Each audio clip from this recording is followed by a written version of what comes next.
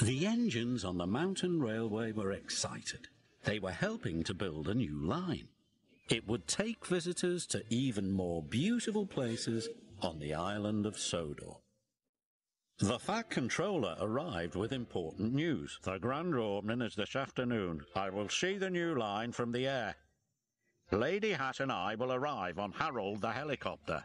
Just then, Skarloey chugged in. You're late for the announcement, complained the Fat Controller. Really useful engines are never late.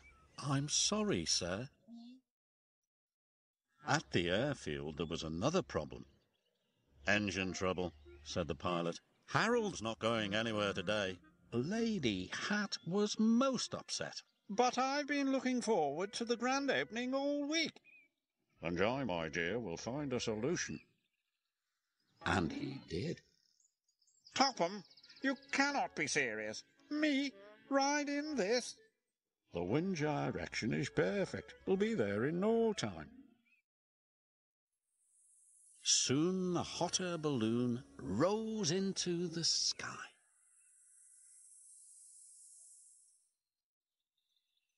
But Skarloey was upset. All this extra work is going to make me late again. The hot air balloon was floating peacefully through the sky. Lady Hat was enjoying herself. The new line looks splendid, she said. Thank you, my dear, replied the Fat Controller.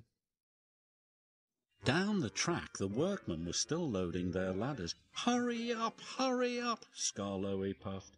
If Skarloey doesn't hurry, sighed the Fat Controller, he'll be late again. All the engines were ready for the grand opening. Where's Skarloey? Rusty asked. He promised to be on time, said Peter Sam. At last, Skarloey was on his way.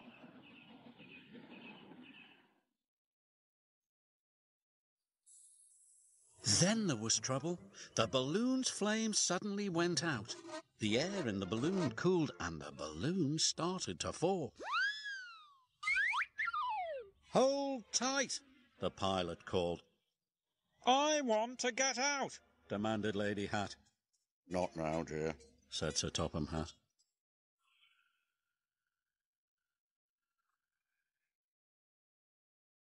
The balloon's going to land in the tree, cried Skarloey.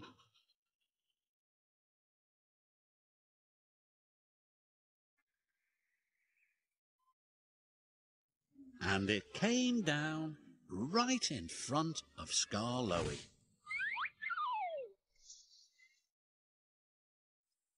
There's the Fat Controller.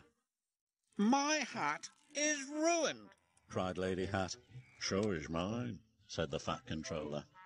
Don't worry, called Skarloey's driver. We'll soon have you down. Am I glad to see you, Skarloey? Thank you, sir. Before long, Sir Topham and Lady Hat were safely on the ground. They boarded Skarloey's boxcar and set off at once.